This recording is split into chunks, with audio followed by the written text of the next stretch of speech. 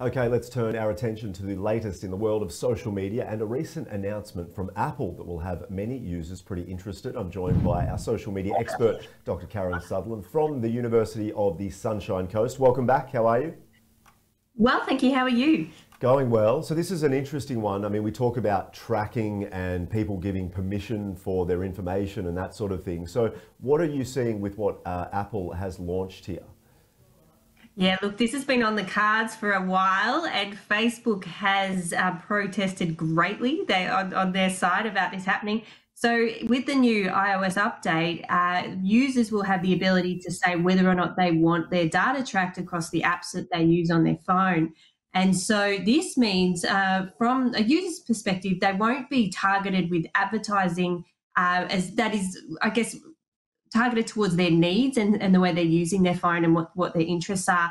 But for marketers, it's going to be interesting to see how it pans out, because we've had that luxury of being able to use that data to better target our ads for the businesses that we're representing. So, if someone's into sports, a sports business would be able to actually easily target the right audience with that. So it's going to make it a bit harder to track. But it's going to be interesting to see who wants to turn that off, because some people actually like having ads that are actually targeted to their interests. So then what do you think, like what will change when it comes to advertisements, do you think? Will we just be seeing more sort of random advertisements because they don't have our information to actually target us? It's going to be interesting to see how it pans out, because I think those with have a lot of money to spend on ads will be able to do that sort of blanket approach. But those who don't will have to think of more sort of strategic ways to reach their customers. But there was a trial of this earlier in the year, and I read reports that it actually didn't have much of an impact. So it's going to be interesting to see how it plays out. Some experts have said, the social media experts have said that maybe, they've speculated that maybe platforms like Facebook might sort of up their organic reach just a little bit, because then they'll be able to actually draw on that data to better target. So who knows? So do you have an opinion as to whether this is a good thing, a bad thing? Obviously, different groups are affected, but do you sort of like this move?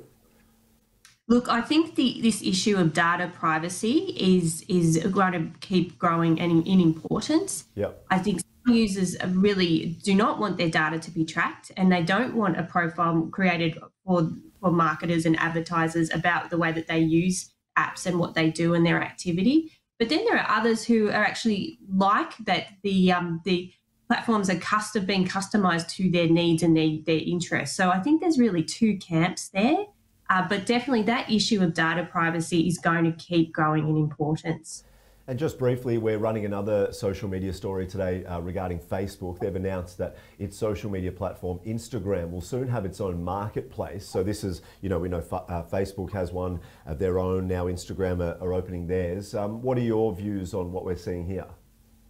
Yeah, look, I did a little bit of research on this morning, and it seems to be more in line with creators. So Right. it seems to be making it easier for creators to sell products and to broker deals with brands, and even to be able to sell things live when they're doing their live video streams and things of that nature. So yeah, it's going to be interesting. They haven't been really specific about exactly what the features are yet, but they're saying they just want to make it easier for people to be able to sell items on there. They have shops already, but Yep. this will take it to a whole new level, as it seems anyway. But yeah, it might be a little while before all this stuff comes to fruition.